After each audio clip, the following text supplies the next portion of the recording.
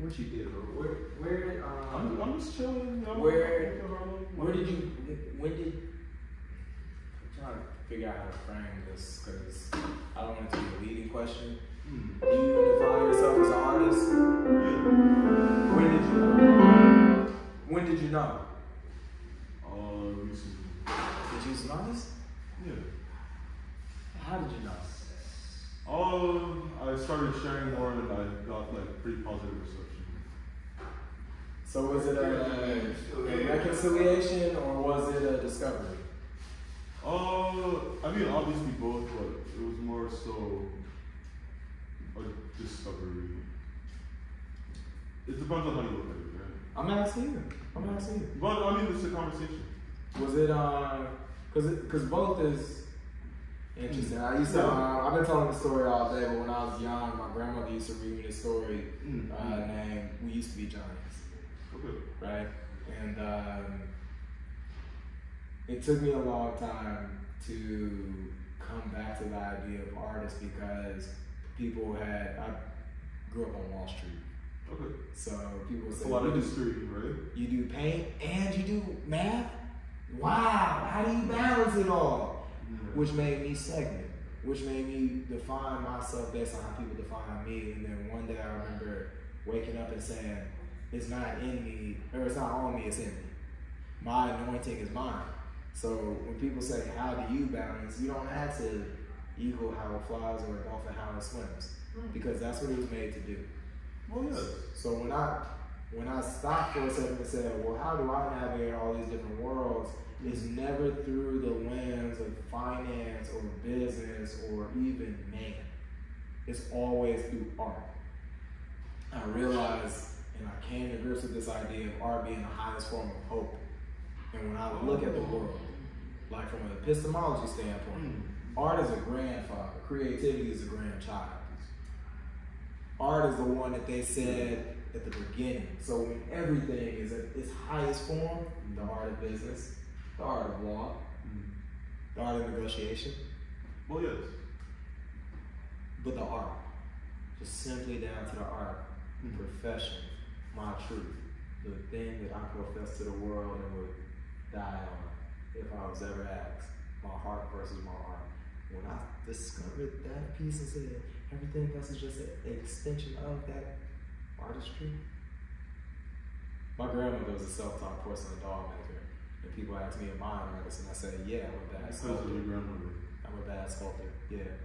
To this day, she's still alive, criticizing me for not picking up her trade. I'm somehow able to translate via paint, however. Okay, cool. I mean, porcelain dolls, you have to paint them, right? Yeah, but she mixes the clay and fires the clay. Yeah, that's the surgery with the eyelashes and she sews the clothes. Okay, she's doing it. She's doing a lot. She's doing a lot, and she raised me in Tulsa. So I grew up in her doll shop on Black Wall Street in the Greenwood district. Wow, look at that.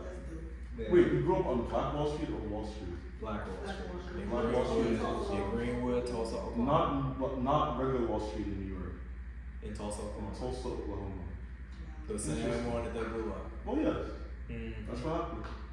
It's this street. And grandma stood there, thugging it out, protesting, teaching the kids how to read, what I would say is what I'm getting, right, is that her being authentic and just like living true to her experience as being like a Black Tulsan, right?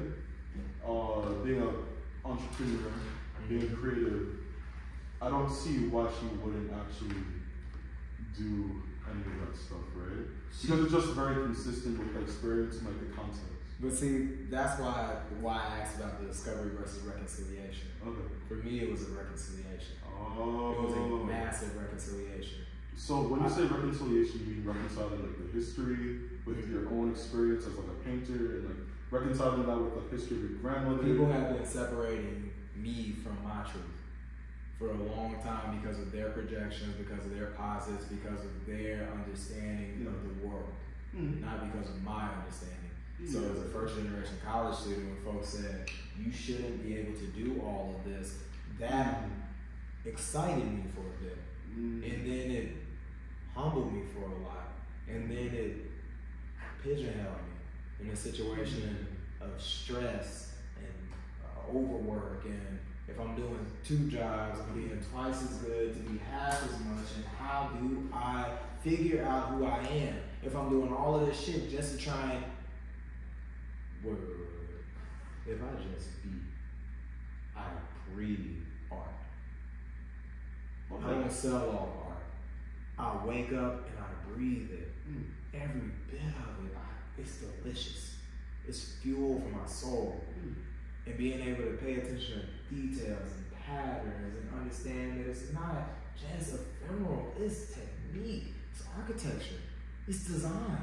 It's always been mathematical. It's always been mathematical. Yeah. But because we watered down where we are now, I'll say it again. I used to read a story that said we used to be giants. We used to be giants. And somehow, we let other people convince us that we're small. Okay. Do we want to do an exercise today? Are any of you guys like singers? Well, like, then it's her. Anybody a dancer, you know? Because what I'm trying to do is like make music on the fly. He's a singer. Okay. George, we need a vocalist. Okay. We need a vocalist. This man's a vocalist. No, we need somebody to come on. We got 2 of y'all now. Let's see what guys. So if your theory is that we just literally Hey, Mom. we should be able to do that, right? Does anybody play piano? I play claviers. I can do West. Well,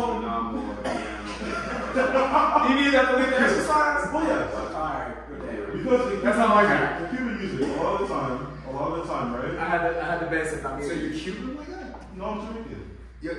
No. He's just talking about music in general. So what part of y'all? We come from all the pot, man. Hey! Here we go. Y'all play too much. Y'all play too much. Oh, yeah. Sessions of the weekend.